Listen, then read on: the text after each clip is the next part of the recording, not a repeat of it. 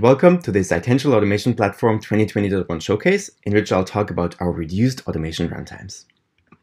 Prior to IAP 2020.1, we stored workable tasks in a shared Mongo collection, and whenever any IAP in a cluster was ready to work a task, it would query that shared database and retrieve any task that can be worked next.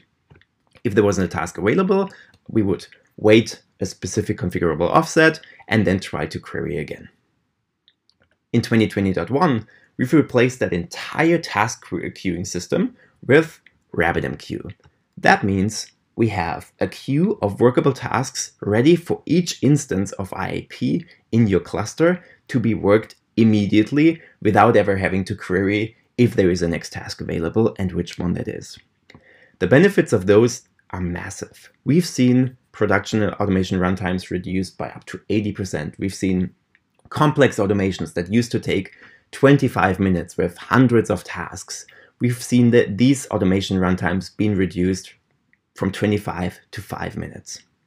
Another thing that I want to mention here is we also significantly reduced the query load on our mongoDB so that we have those resources available for the actual queries we still need to make.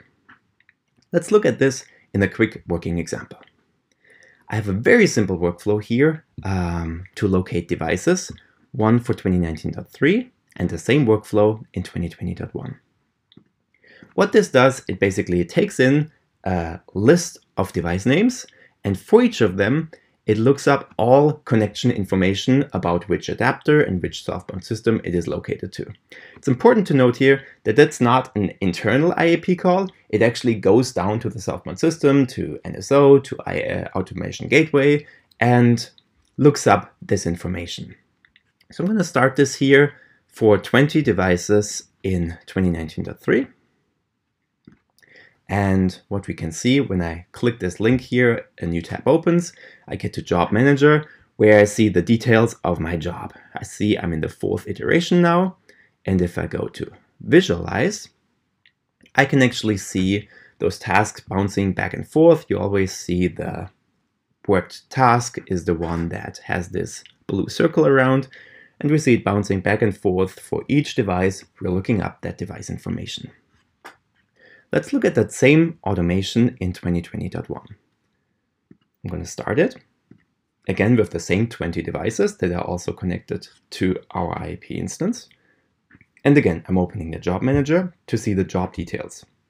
And what I see here is all 20 loops have already been completed while I was opening that page within the 6 seconds from me pressing start to actually opening this Job Manager page here. So all 20 iterations, all 20 device lookups have already been done.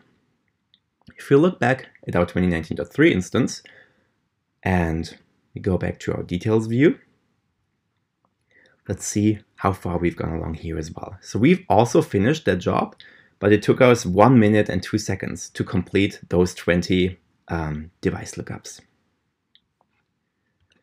Thank you for watching this video. I hope this really shows how much performance benefit you can gain by upgrading to Itential Automation Platform 2020.1.